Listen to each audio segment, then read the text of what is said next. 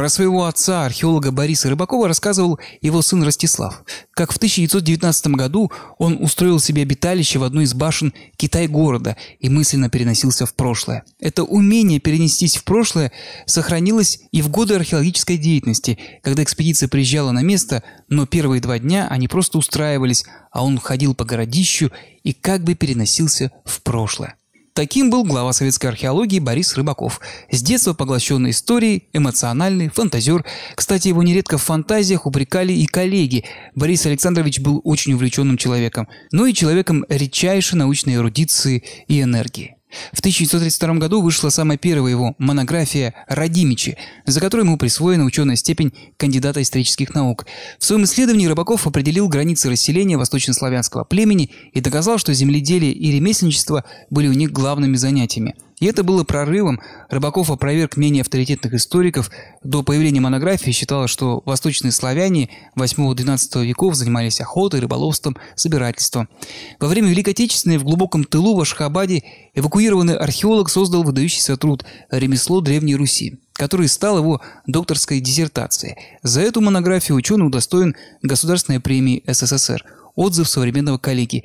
Диссертация сыграла главную роль в его карьере. Для своего времени это невероятно сильная работа. До работ Рыбакова сегмент древнерусского ремесла оставался практически неизученным, а фундаментальный его труд охватил тысячелетний период времени с VI века. Тогда же положение Рыбакова так укрепилось, что его мнение, выраженное категорически, было почти невозможно опровергнуть. Как выразился его коллега-археолог Клейн, более 30 лет, все хрущевское и брежневское время, он самодержавно руководил советской археологической наукой. Там, где не действовали его научные аргументы, он мог приложить и административный рычаг. Так Рыбаков был выразителем позиции, что его любимый Киев родился по меньшей мере в V веке. Ему возражали, и тогда он просто убедил киевские власти в 1982 году отметить 1500-летие города. Такой вот ответ оппонентам. Еще его современник отметил: пытаться подорвать авторитет Бориса Александровича было так же глупо, как таранить велосипедом айсберг. Как бы то ни было, Рыбаков царил во всей исторической науке. Постоянно на раскопках, постоянно за написанием работ.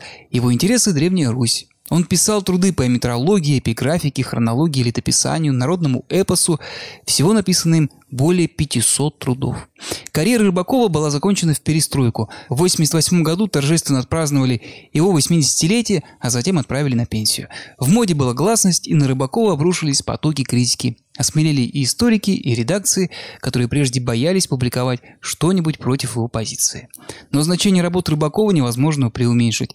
Миллионы школьников и студентов занимались по его учебникам. Чуть не вся советская историческая наука так или иначе связана с его именем. Умер Борис Рыбаков в 2001 году в Москве. Было ему тогда 93 года.